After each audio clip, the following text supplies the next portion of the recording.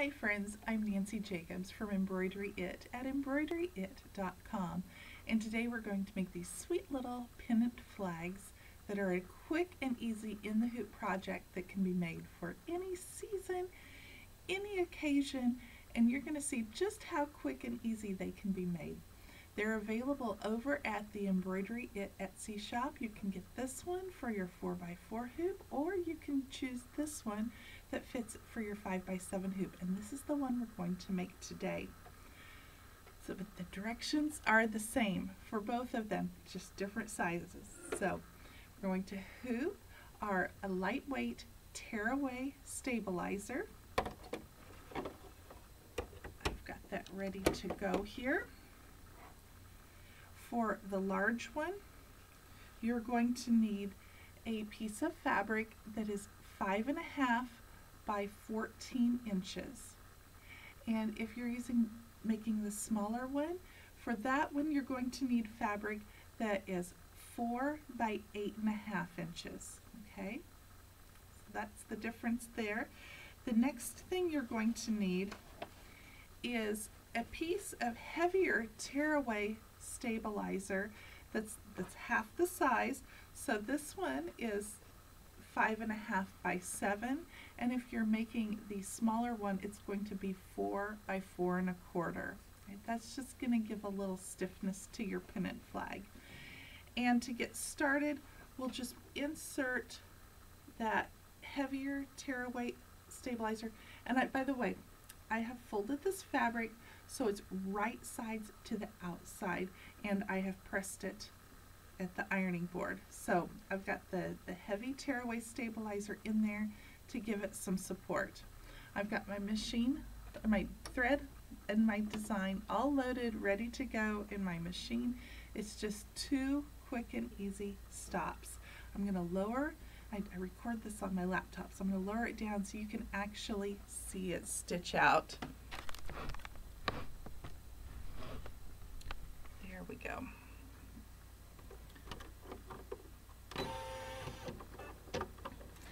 And the first thing that it's stitching is the placement line.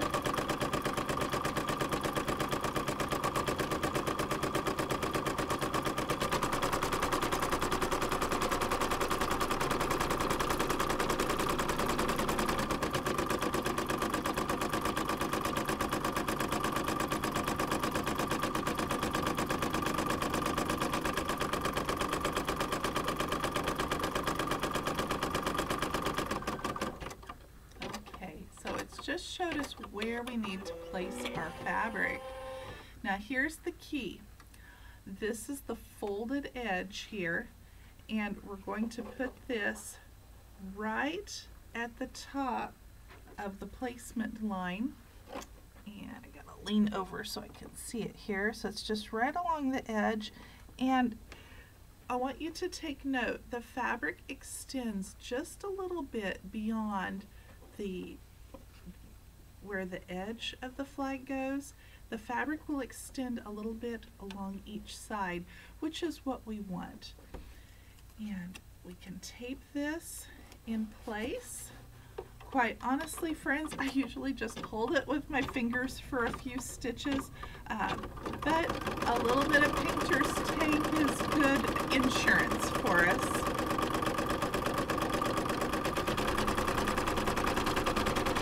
And this is going to be the final stitching, which both does the tack down as well as the final heavier stitching to give it a kind of a nice defined look. I'm using the dark pink thread to coordinate and also so you can see it just a little bit better. If you'd like, you could use matching thread in your bobbin. That's completely up to you. And friends, there's a lot. I have been making a lot of these. You can, like I said, make these for any season. Here's a couple for the 4th of July.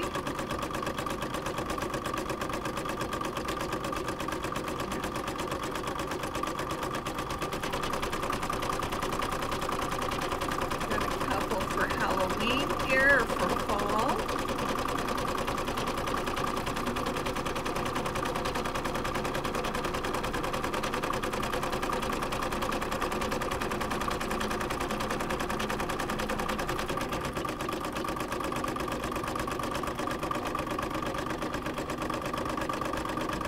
Got my jar of M&Ms with them loaded with the flags.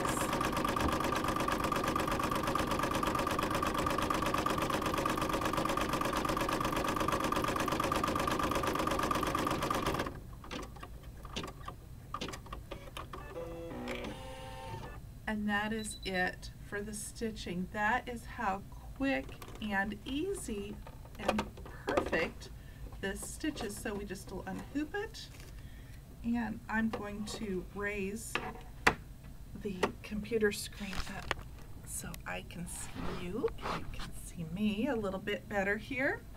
And we've got our hoop. Let's unhoop it. And I'm actually going to try to push my sewing machine kind of to the side so we can see each other a little bit better here. I have a pinking shears, and we're just going to go, about 1/4 of an inch around the outside of the stitching. Can you see that? And you can use a straight scissors. That is completely fine. I think that the pinking shears give it just kind of a country cuteness, a country charm to it. Now you're only trimming around 3 sides. You don't want to trim the side that has the fold, because that makes the casing to hold the stick. For the smaller design, I used just a standard bamboo skewer. For this larger one that fits in the 5x7 hoop, I used a 1/4 inch wooden dowel that I cut to size. So here we've got it. See, this is the edge with the fold. Now we're going to just tear. Actually, I probably should have torn it away first, but that's okay. And I need to snip it just a little bit where you see where that placement line stitching is. You just have to do a couple little snips there to cut the thread, and then that way it makes it tear away. And you'll want to tear it away from the inside of the design. Tear it away before you cut it with your pinking shears. It just works a little better. I just made a mistake there.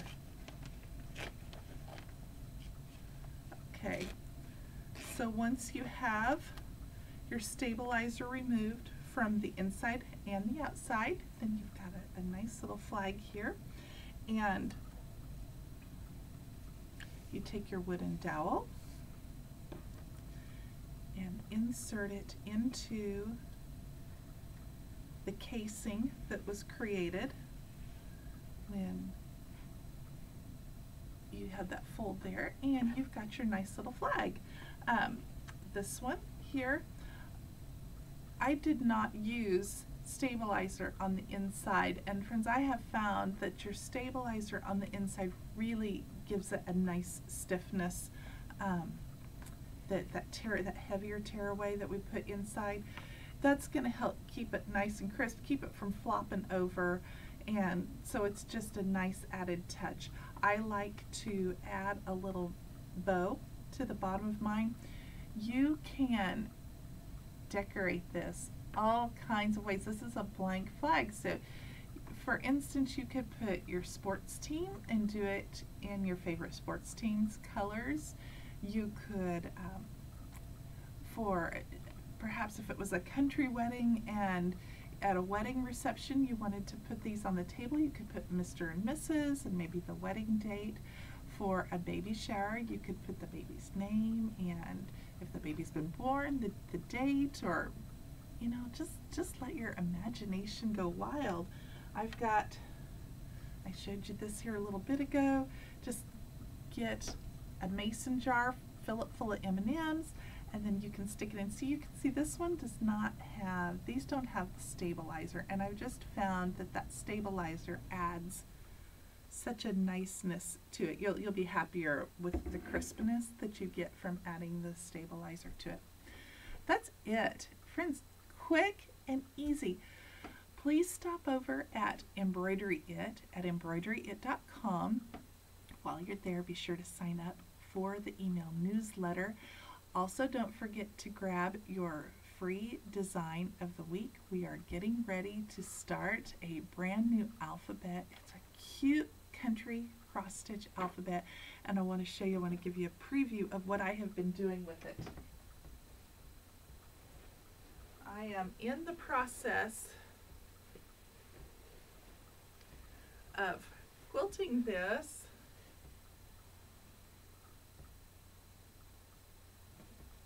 So this is getting ready to start in just a couple of weeks. Now this is being recorded on February 23rd, 2016. So depending on when you watch this, that's going to make a difference. But anyway, there's always something going on over there. So be sure to head over there, and I will see you next time. I hope you guys have a great day here in Michigan. The sun is shining, the birds are singing. It's cold, it's 24 degrees out, but it's if the sun's shining, it's a pretty day here. All right, bye friends, take care. I will see you next time.